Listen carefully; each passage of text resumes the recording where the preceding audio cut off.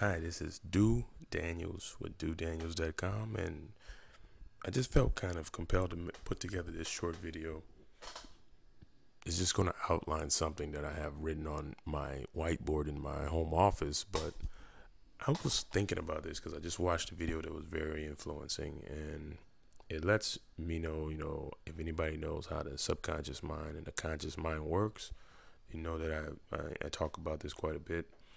But I want to really point this out to people so that you really get the picture of this. So when you're living your life, you have certain thoughts, and we're going to say think. People think that when I tell you to think is means, started thinking about a problem or thinking about something, but really thinking is based on your thoughts. So you have certain thoughts, and these thoughts are what you think. And when you have these thoughts, you subconsciously take on certain actions. So that it subconsciously leads you to what you do. All right. So, even though you want to become a millionaire, you're really thinking of how hard life is, how poor you are, how tough of a situation you've come from in life, and how you've given it your all, and you're just based at a mediocre stage of your life. So those are the thoughts you really have, even though you want to become financially successful. So your actions, because you're thinking, you know, negative thoughts, you do the opposite of what you might be thinking. You're really thinking. That's why there's a famous quote by one of my mentors that says, 98% of the people, 90% of the people think that they're thinking, then 5%, um, no, 5% think that they are thinking. 90% would rather die than to think, and 2% are actually thinking. So you have to be in control of those thoughts if you're going to have any success in your actions. So if you are having these thoughts subconsciously, you need to change the thoughts because they're going to give you what you do. Now, what you do on a daily basis, on a habitual basis, is eventually going to give you the things that you have. And have, people always think of just possessions. I have a car, I have a house, I have a nice garden in my house, I have, a big job, or I have a no job, whatever it is. It's going to give you those results in what you have. Now, what you have goes back to your thoughts, and it recycles this thing, right? I'm poor. I do poor activities. I have poor belongings. Therefore, I am poor. I do poor activities. I have poor material possessions. I'm poor. And you become what you think. You are a poor bastard. You're a poor bum. You're a poor English teacher. You're a poor construction worker. You are a poor broke architect. You are a poor broke internet marketer. You are a poor broke husband, wife, whatever it is. You become that starting based on what you were thinking and what you think. So let's clear this board out now. So we're gonna go through this again. Now let's say you start to think positive. You start to think of how things can work for you instead of why they cannot work. And you tell yourself consciously that you are getting better every day at the goals and the desires you want. That you're great at the things you put effort towards doing. And as you think these thoughts, you begin to go out and do them. So now you're taking actions that you normally never took because you never thought to take them. Then after you start taking actions, certain results start to change in your life. You begin to have the health that you want because you start to think yourself healthy.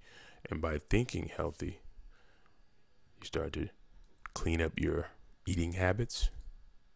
You started to clean up your sleep habits. drink habits.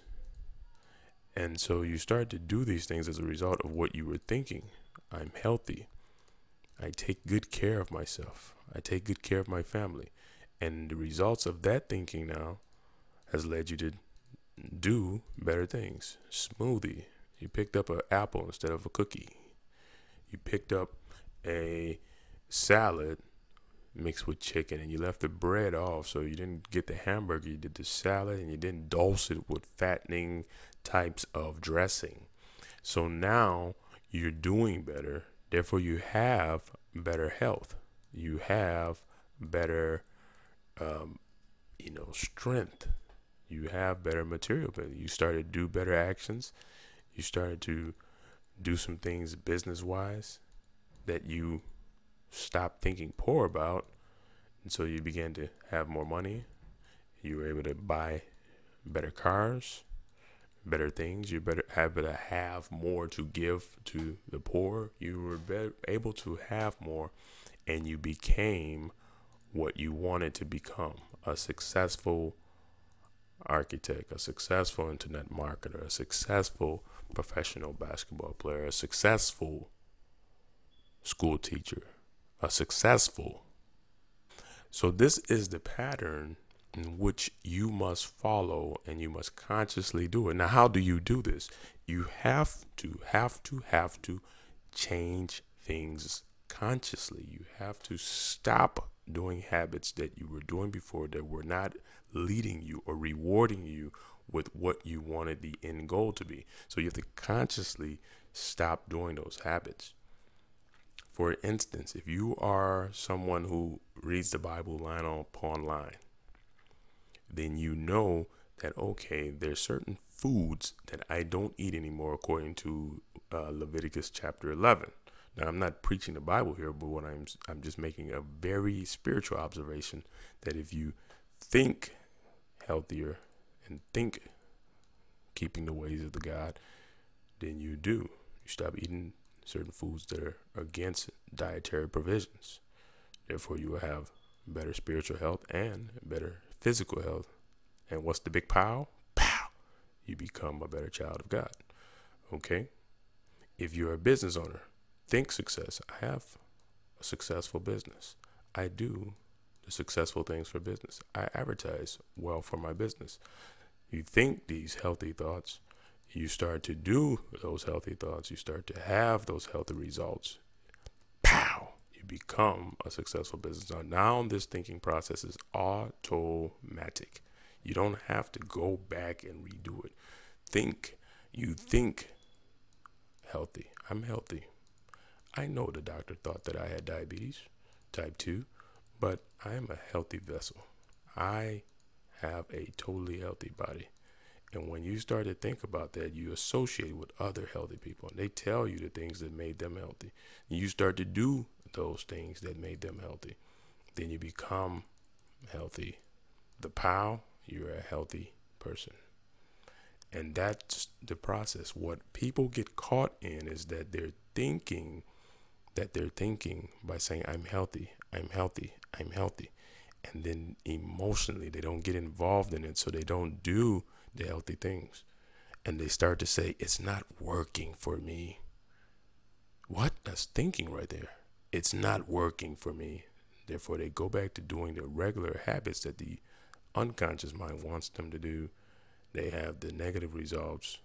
The POW is they stay sick, they stay broke, they stay unhappy, they have bad relationships, all because they were thinking that things never work out for me. This opportunity doesn't work. I'm going to try this out.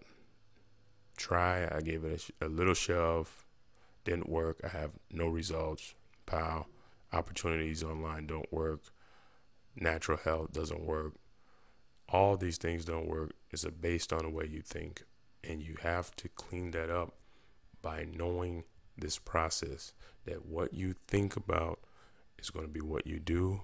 It's going to lead to what you have. It's going to lead to who you become. And you can change it if you just change the opening set of thinking.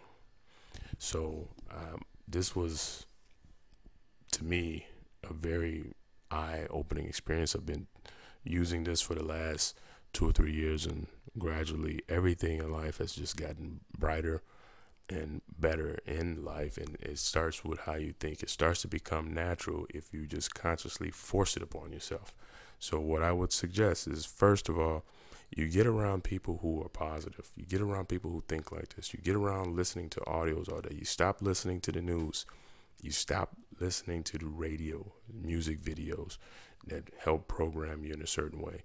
And you get to listening to tapes that help reform the thoughts that you have.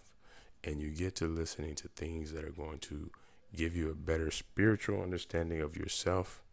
And that way you can start to get this psyche, this way of thinking into your subconscious mind, so that you can now focus on the desires that you want.